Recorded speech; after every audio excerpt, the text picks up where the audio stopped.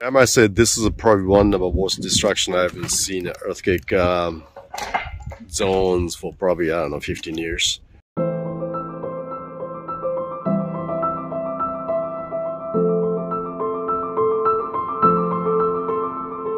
Time I see the hope in reconstructions and repairs and so on, but not this one. Town of Hatay here is just completely destroyed. It's completely lost, 100%. And that's just older buildings. Sits on soft soil and flat area here. That's caused essentially the explosion of the whole town. This is probably one of the worst earthquake destruction I haven't seen since Syria and China in 2008. Hundreds of people died here.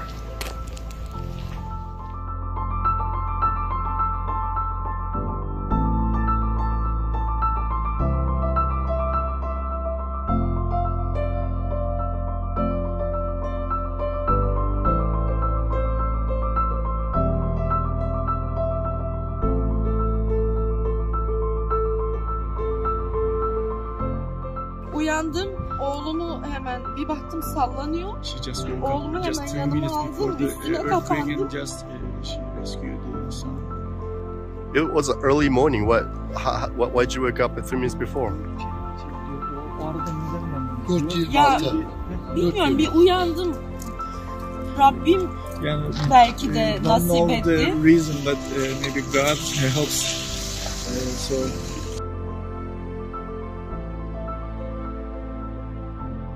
So here's the camping place for the people who evacuate to this area. Big market space that's actually converted to the makeshift campground essentially.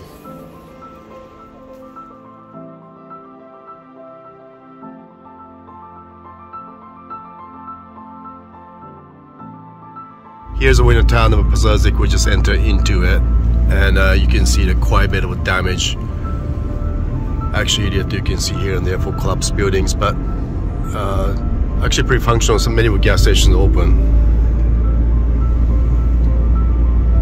So here's looking at a building built maybe about 15 to 20 years ago. Basically, what you see here is the kind of how the code confirmed building should perform.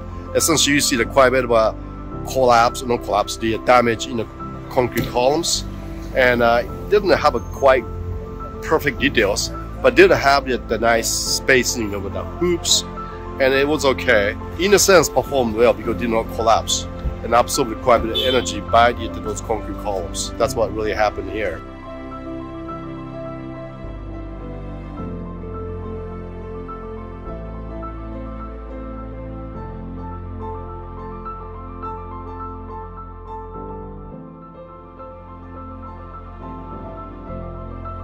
Yeah, quite a bit of damage here, huh?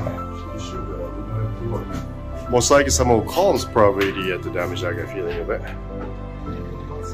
So basically he's explaining here that this is actually red tag because of the columns compromised and the ground floor, because of story, it didn't collapse, fortunately. We actually assessed this thing and he asked us the safety to go in there, and we think it's pretty dangerous. You shouldn't go in there because it's definitely a red tag building and the columns compromised. This could collapse any minute. Also, they added another floor. The third floor is additional.